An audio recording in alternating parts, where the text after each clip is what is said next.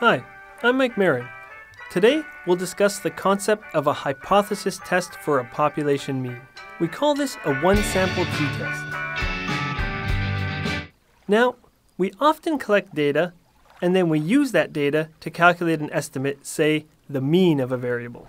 We may hypothesize that the true population mean is greater than, less than, or different from some value.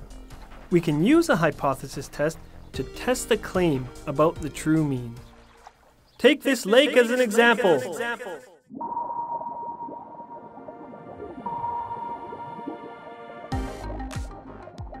Sustainable fishing regulations dictate that we must let fish mature, and fishermen may only begin fishing once there is convincing evidence that the mean length of fish in the lake is greater than 35 centimeters. Of course, we cannot measure all the fish in this lake, and so instead we take a random sample. Let's take a look at a sample of 25 fish.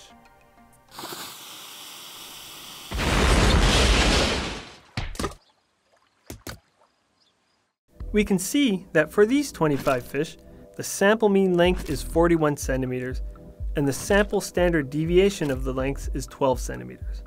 Now, our estimate of the mean length from our sample is greater than that 35 centimeters we require in order to begin fishing in the lake, but we know that sample means vary around the true mean and are not exactly equal to the true mean. We also know that we're hungry, really hungry, and we want to get back to fishing as soon as we can. It's on us to provide convincing evidence that the mean length of these fish is greater than the 35 centimeters, so we can start fishing. Let's get started. We'll begin with a question. Do we believe that the mean length of fish in this lake is truly greater than 35 centimeters? Or do we think our sample estimate of 41 ended up being greater than 35 centimeters merely by chance? In other words, is there enough evidence to claim the true mean length really is greater than 35 centimeters? Man, oh man, do I hope so. To answer this question, we will begin by assuming that the mean length of fish in the lake is 35 centimeters. The authorities won't let us fish unless the average length of fish is larger than 35 centimeters. From here, we can calculate something called a p-value, which measures how compatible our 41 centimeter sample estimate is with this assumed value of 35 centimeters. We would like to use our sample of 25 fish to try and make a statement about the population at large. Let's start with a hypothesis, or in other words, an assumption. Let's assume that the true mean length of fish in this lake is 35 centimeters. This is what we call a null hypothesis. We begin by assuming this to be true, that the true mean length of fish in this lake is 35 centimeters. Since we don't know the true standard deviation, we will substitute in the sample standard deviation in order to estimate the standard error of the mean. Recall that the standard error of the mean gives us an idea of typically how far a sample mean will deviate from the true mean. We would then know what the sampling distribution of the mean would look like under this null assumption that the true mean is 35 centimeters. Recall, we've taken a sample of 25 fish from the lake and found them to have a sample mean length of 41 centimeters. We can then ask the following question. Under our null hypothesis that the true population mean length of fish is 35 centimeters, what is the chance that we end up with a sample mean length of 41 centimeters or more? This probability is the p-value. If we were to calculate this probability, we would find that it's approximately 1% or 1 in 100. In other words, if the true mean length really is 35 centimeters, and we took 100 different samples of 25 fish, we'd expect that only one of the 100 samples would give us an average length of 41 centimeters or more just by chance.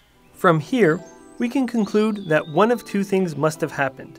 Either our initial assumption that the mean length is 35 centimeters is correct, and we ended up with a fairly rare estimate of the sample mean, 41, just by chance. Or our initial assumption is incorrect, and the true population mean really is greater than 35 centimeters.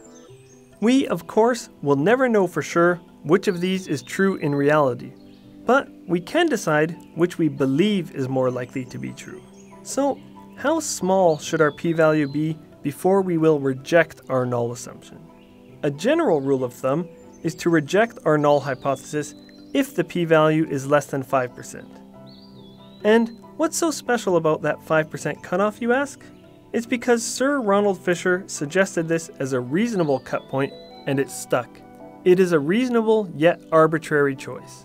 Based on our p-value of 1%, we will reject our null hypothesis and conclude that we have enough evidence to claim that the true mean length is greater than 35 centimeters. Be careful. Relying solely on the p-value can be a dangerous thing, as it does not allow us to make any statements about the precision of our estimate. To strengthen our analysis, we should also construct a confidence interval for the mean. Previously, we learned how to do this. We would say that we are approximately 95% confident that the true mean length of fish in this lake is between 36.2 to 45.8 centimeters.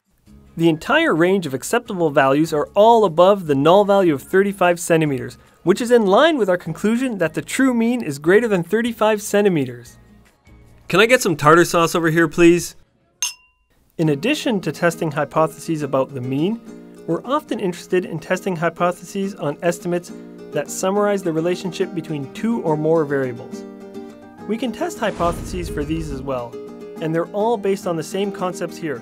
Don't forget to check out the statistics visualizations that accompany these videos. You can find the link in the description. Thanks for watching!